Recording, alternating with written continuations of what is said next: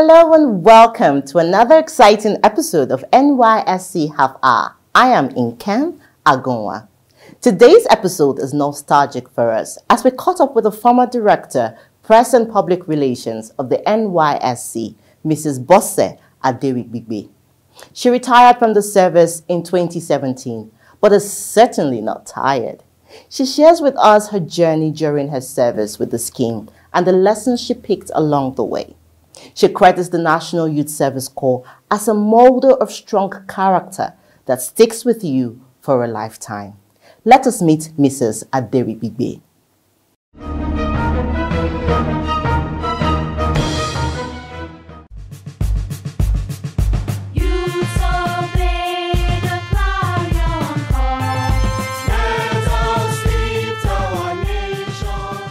I'm Abosede Aderibigbe, a retired Director of Press and Public Relations of the NYSC. I retired precisely September 2017. And now I should be resting, but not totally resting.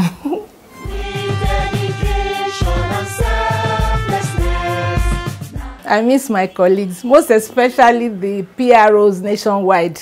I really miss them. But I follow them on their WhatsApp group and I'm enjoying every bit of what they are doing.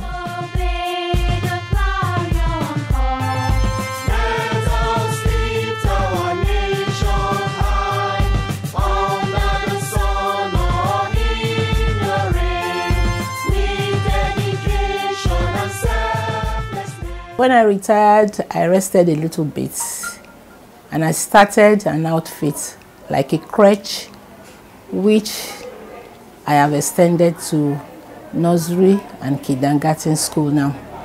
Already we are into basic classes now, we're in basic 3 now. It's really been interesting working with children. After working with youth, I can see that my ministry mainly is with children and I'm enjoying it. Mrs. Aderibigbe commends the strong values instilled in staff and corps members by the NYSC, which has helped shape her personal and professional life. NYSC is an organization one would love to work with. I started working with NYSC after graduation and being youthful too, I was enjoying every bit of it until I got married. Working with youth has really been an experience and it has really helped me in the training of my children and all my friends' children. NYSC is an organization, a disciplined organization, an organization where you work and you will be happy that you have worked in NYSC. It's an organization that has molded me as a person in terms of discipline, in terms of hard work, in terms of a lot of things, even has helped me in my marital life too. It has helped me in the upbringing of my children. When I see youth sag their trousers, open their shirts, unbutton their shirts and all kinds of things, I just look at it, in NYSC you don't do this, you don't do that. And when you try to correct them, they will feel that you are getting too much into their private life. But I see it that anybody that works in NYSC should be able to bring up any child or precisely youth in every area of their life. And I've really enjoyed every bit of my stay in NYSC. I've really thanked God about it. Getting to the peak of her career ranks as her most fulfilling experience. Also, having the opportunity to experience the diversity of Nigeria. My happiest moment working with NYSC has been when I became a director of NYSC, getting to the peak of my career. It wasn't easy, but at least God did it.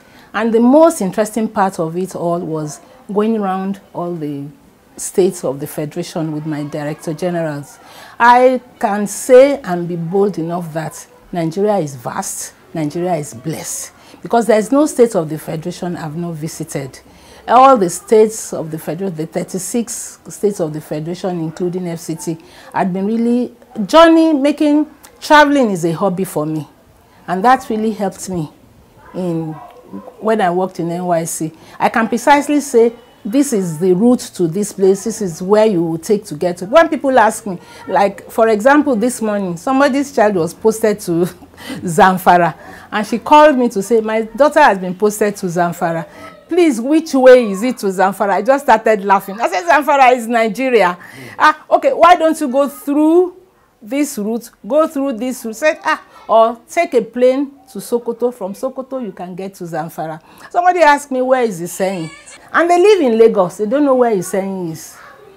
You can imagine. I now started describing where Iseyin is for somebody who is from Ogun State, does not know where Iseyin is.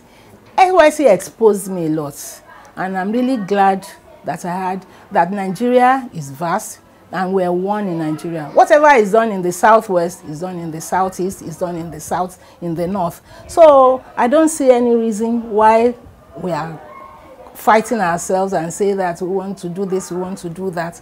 I think Nigeria, that exposed me a little bit. So, in fact, in the east, when I worked in the west, I had the privilege of working in Ebonyi State, to be precise. That was the best of my working career. I enjoyed every bit of my stay in the east. In terms of knowing the people, in terms of speaking the language, it exposed me a little bit. When they speak, I understand, and they will be laughing. After they say anything and I repeat what they have said in English, they will say, Mommy, you are picking our language fast. And I think it's NYSC really taught me a lot of things, and I'm glad there's no regret I have working in NYSC. Speaking on the deployment policy of the NYSC, she states that it is carefully designed to foster national integration and unity. If we can maintain the posting of NYSC, to expose our children to go where they cannot even speak the language, where they have not lived before, it will help a lot. I'll give you an example. When I was state coordinator in NYSC Oyo State, there was a place we visited that shares boundary with the Republic of Benin. A Lagos boy was posted to that place. And the place precisely is Shekbeteri. Going around on inspection, when we got there, we found him. He had a decoder. He had this antenna, and he was watching all these championship football. He had a fridge. He was powering the fridge with this small generator, and he was enjoying his life. When I asked him, would you want to go back to Lagos? He said, Mommy, I'm exposed here. I've never been to this part of the country, and I want to make myself happy. It's part of national integration, making himself happy. He has visited another place. Apart from Lagos life, he went somewhere, made himself to key into whatever they are doing. And that part of Nigeria too, there's a place there that they don't even wear clothes. They just tie around their waist and they are almost going naked. This boy took it upon himself to educate these people. He will go around, canvass for clothes for them, and please expose them to life. And he was inviting them to come and watch television, which they had never seen in their life. So if we allow our core members not to refuse posting, to go to the nooks and crannies of Nigeria, I think that would be the better part of what NYSC is doing. She advises young people to be hardworking and patient in their pursuit of success. My advice for them is that they should take it easy. In this era, all they're after is money. I want to buy Ferrari, I want to do this, I want to be rich, I want to do this, I want to do that. These children should be patient. Money will come. It might not come immediately, but with patience, money will come. It's only God that blesses. You can't rush for money. You can't rush for affluence. It will come. So they should be patient. They should toe the line of discipline, the lines of patience, the line of the godly line for them to be able to acquire. And I know with the special grace of God, patience brings a lot of things, good things. Nigeria serves, Nigeria we serve.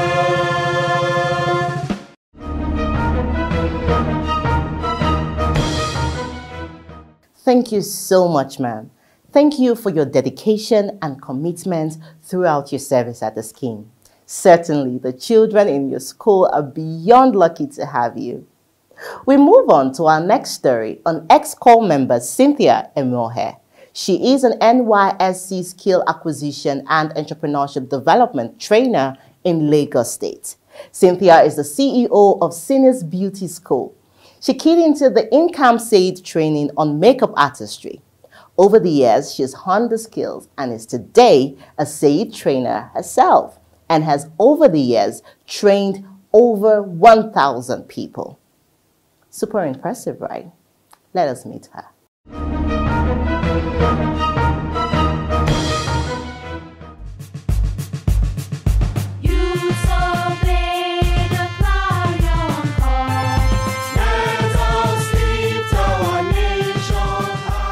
Hello everyone, my name is Cynthia Emohe. I hail from Edo State. I'm a trainer and manage Seniors Beauty School. So I'm one of the facilitators with SAID program, which is the Skill Acquisition and Entrepreneurship Development, to train and empower core members on all of these skills: makeup, facials, gele tying, auto gele, nail fixing, wig making, revamp coloring, and of course, barbing. We've got gender skills right here. So yes, my studio in the premises. So join me in my world.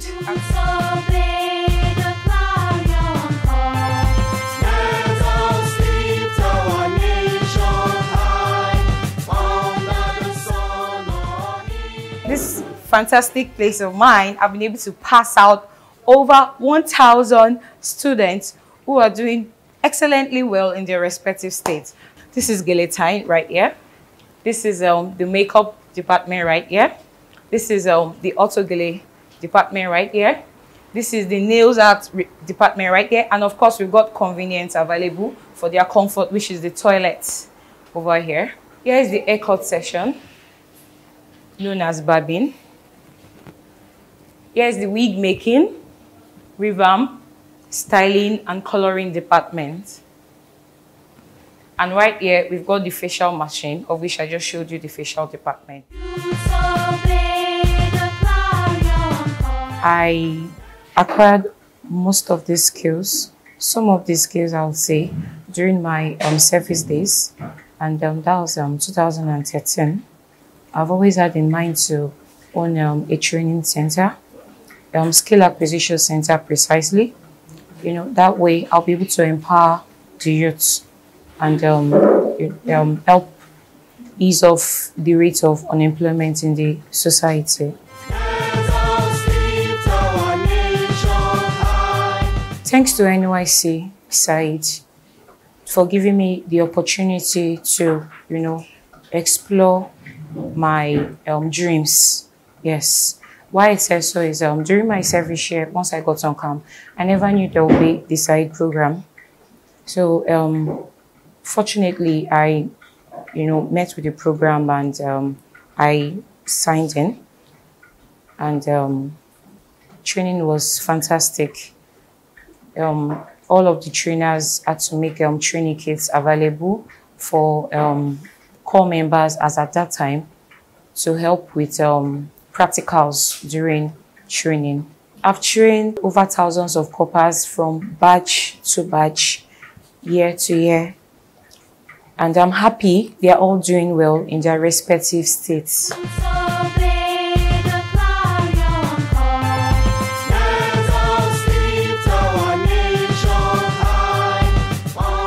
My name is Majekodumi Grace. My short period here, I've learned a lot.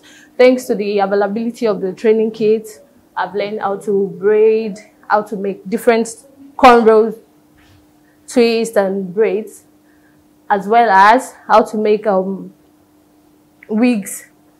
And then I thank NYSC for the opportunity to core members to acquire a skill before going into the labor market. When I joined the class, I intended using the skill for myself alone, just to have a beautiful face whenever I go out.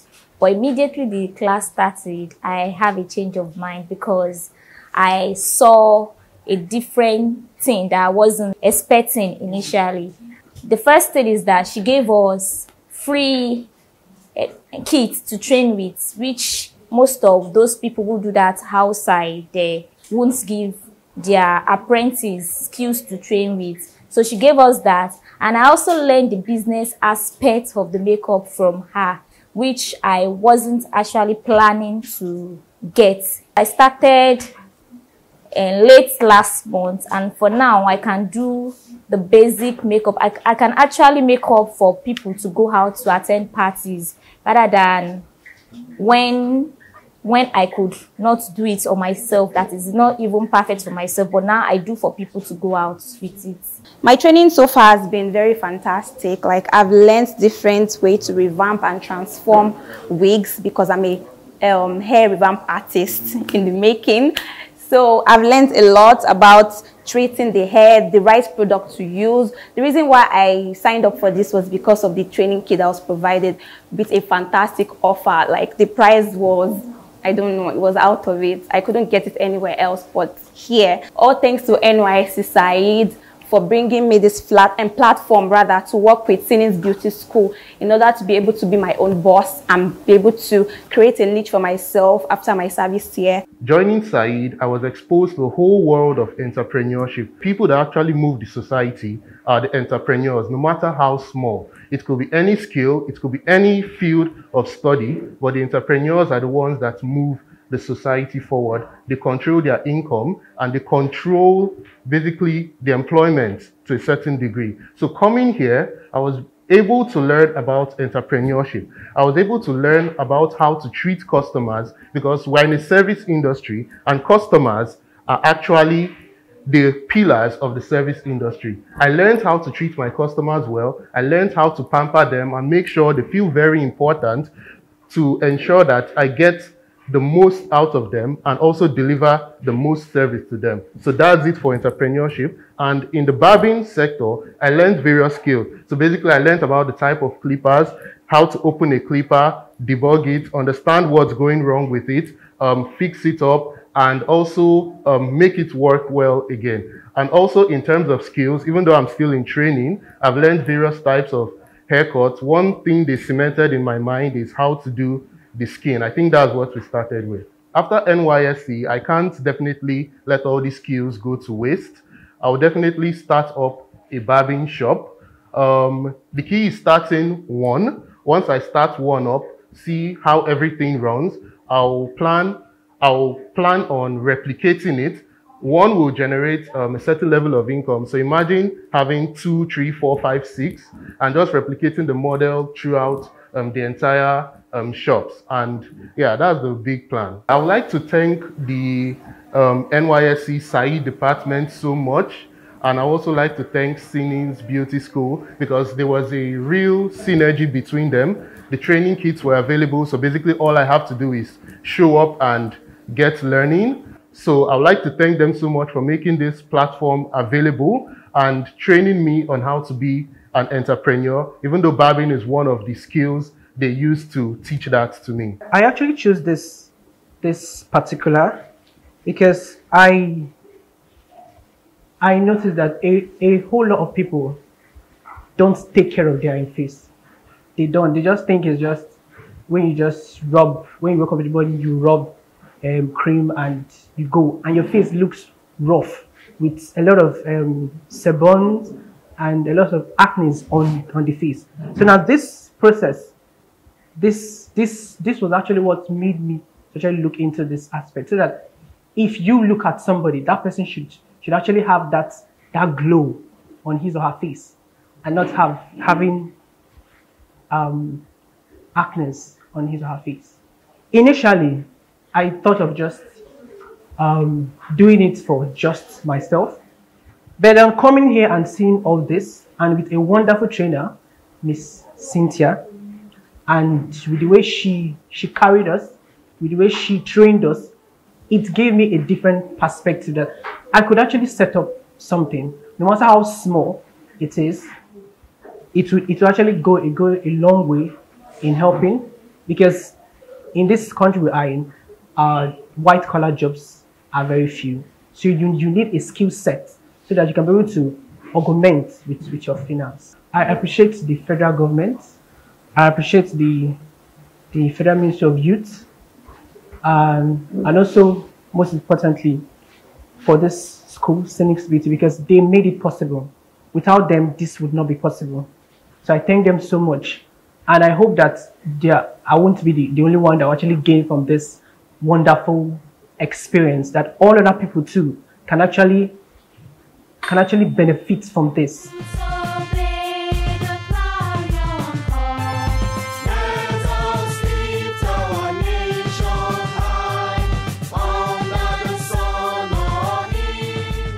Thanks to NYSC side for giving me the opportunity to explore my creativity, explore my skills, because my skills is being reflected in the lives of the individuals I trained over the years. So without NYSC side, it would have been possible for me to be able to achieve that number precisely and also carry out my dream plans.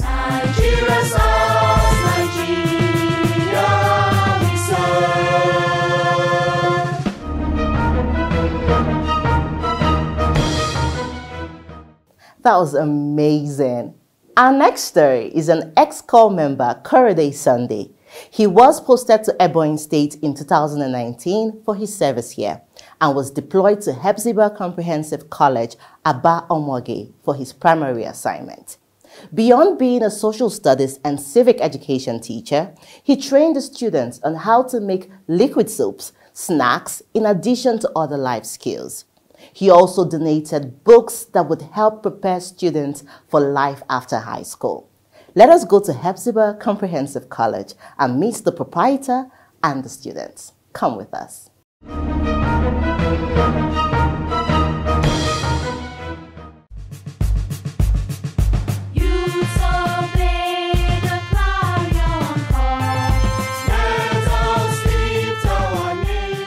My name is Nwafo Kelechi Clement. So I'm also from this community, Abomege, Autonomous Community, and the proprietor of Abosede Comprehensive College, Abomege. The corps member, Korede Sunday, served in this school, Abosede Comprehensive College, Abomege, 219-220. So, and when he was serving here, he actually did well academically and other areas. So he carried, I know he carried a project here. When he was serving here, he trained the students on how to make a liquid soap, chin-chin, and other things. So which he equally produced, gave some portion to the students, to the school, and to the Onitsha local government chairman. So during that time, he did well, he served well here. So, and we pray and bless him that wherever he get to, God is going to bless him and lift him high, because actually he was obedient. He was obedient when he was with us here. He served well, that he was among the best corpers that served us here.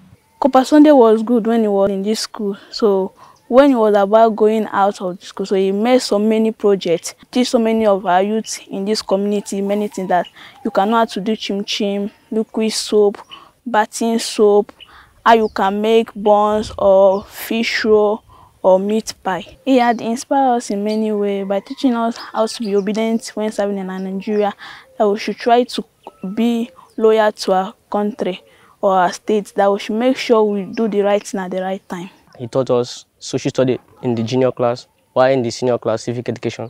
So he really did well in this school. He inculcated many moral values in us. He even did many things, hosting many other things that he did in this school. Teach us how to produce liquid soap, and after which he said those liquid soap in one market. He also donated books. He donated a very good book in this school. The name of the book is Life After High School. The book inspired us on what to do after school. I even wish to do more than him when I'm in his position after school, after my university, because he told us that we should not end up in secondary school, that we should try to further our education to university level, so that after which we can be able to do more than him. Nigeria, Nigeria.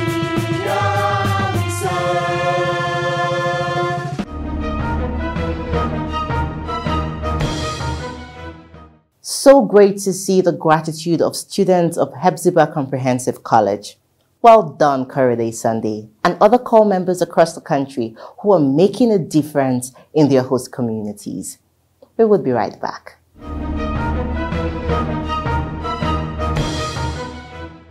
On the news today, stakeholders advocate establishment of Nysc Trust Fund. Eminent Nigerians from different walks of life have lent their support to the establishment of Nysc Trust Fund, as it would address infrastructural deficits in the scheme, as well as provide startup capital to core members to establish their businesses after the completion of the service year. This was part of the deliberations at a symposium on the imperatives of an Nysc Trust Fund themed Consolidating the Gains of the Nysc in Youth Empowerment and National Development in the Face of Current Economic Realities, the Imperatives of a Trust Fund, held in Abuja. The FCT Minister Alhaji Mohammed Musa Bello, while declaring the symposium open, commended Nysc management for rising to the occasion to address the challenges confronting the operations of the scheme through the proposed trust fund. The Nysc Director General, Brigadier General Swahibu Ibrahim, said the essence of the symposium is to engender greater appreciation of the imperative of an Nysc trust fund and also generate ideas that will facilitate its actualization as well as the realization of the set objectives.